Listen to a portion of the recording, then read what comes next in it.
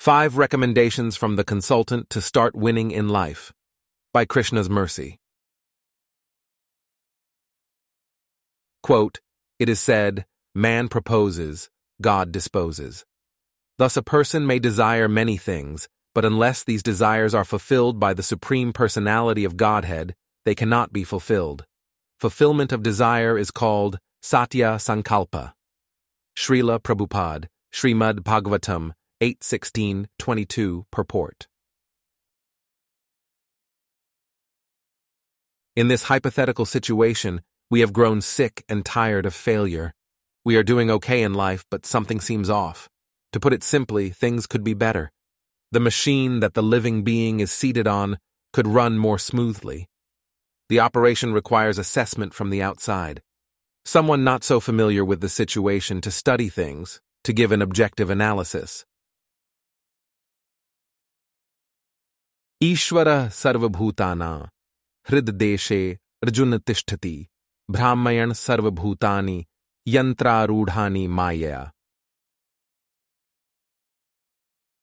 Quote, "The Supreme Lord is situated in everyone's heart, O Arjuna, and is directing the wanderings of all living entities, who are seated as on a machine, made of the material energy." Lord Krishna, Bhagavad-gita, 1861.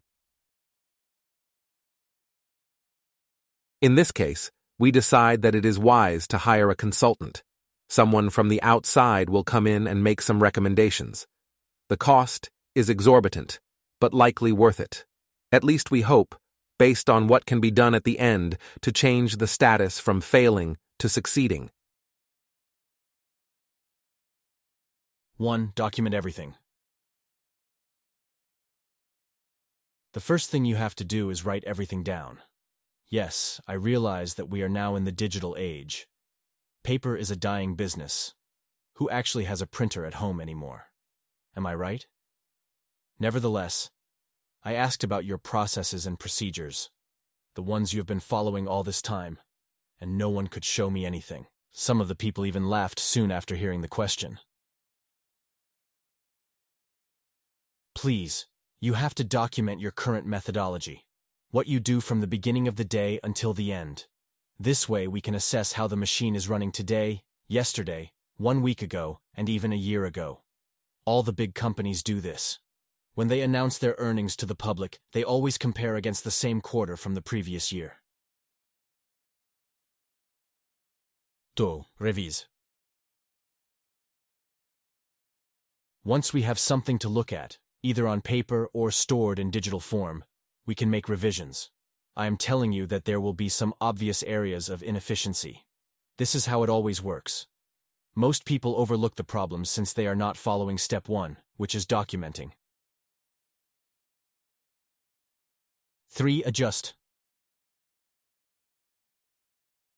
In addition to correcting some of the obvious mistakes, we will also make adjustments. This is to keep in line with the changes that are out of our control. The world is different today than it was 4 years ago. Prices are higher. Crime rates are soaring. You can't extend the same faith in your fellow man. You simply have to accept the reality as it is. 4. Coordinate. We will also try to work with others in the same field. We can help each other. We do not need to be so competitive. Someone else's success does not necessarily equate to my failure. We can take advantage of the enthusiasm and energy of those who are similarly looking to improve their operations. 5. Optimize. I regret to inform you that you have been working harder, not smarter. That decision has not yielded any benefits, except for an increase in fatigue. There are many areas where we can optimize the operation. We can focus on this place or that, while ignoring others. Some endeavors can be eliminated entirely, as they are not fruitful. These are some of the general recommendations for a business venture, but the same sequence applies to practically everything that we do. It could be a subtle change, such as not eating anything after a certain time in the evening. We were previously tired, lethargic, or irritable in the morning. We could feel our blood pressure rising. We could not come upon the cause until someone else recommended eating on schedule without snacking in between. That adjustment made all the difference in the world. We might find so much success through the revisions and optimizations that we forget that we are ultimately not in control. We are indeed seated on a machine, and that means everything has to operate as expected for any desire to manifest. Moreover, there are other individuals in this world with their own machines. There is so much going on that we overlook the necessary sanction of other forces for any of our desires to turn into reality.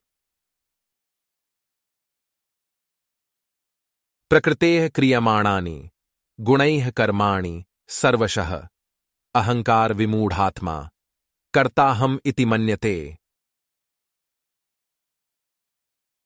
Quote, the bewildered spirit soul, under the influence of the three modes of material nature, thinks himself to be the doer of activities, which are in actuality carried out by nature. Lord Krishna, Bhagavad-gita 3:27. Above the material nature carrying out the results to action is the one who can be described as satya-sankalpa. As soon as he desires something, the reality will manifest. He does not have to revise anything. He does not have to hire an outside consultant. He does not have to cope with the devastation of loss occurring at the worst possible time. He is never surprised that something he wants to happen suddenly does not occur. With devotional service, Bhakti Yoga, we can take the same principles, utilizing the same intelligence, operating with a strong intent, but direct the interests towards pleasing the Supreme Personality of Godhead. Since he is satya-sankalpa, he can take charge of our fortunes. We do the work, but he guides. He provides the intelligence by which we can come to him, as he shines the torchlight within to dissipate the darkness of ignorance. Tisha satat yuktanam bhajata pritipurvakam dadami buddhi yogam tam yen mam upyantite. Quote, to those who are constantly devoted and worship me with love, I give the understanding by which they can come to me. Lord Krishna, Bhagavad-gita 10:10. In closing, after assessment to take, revisions to make, for operation to proceed, desperate for overhaul indeed, success in our own life stunning, but sanction from above coming, when in bhakti to confide, the Supreme Lord to guide.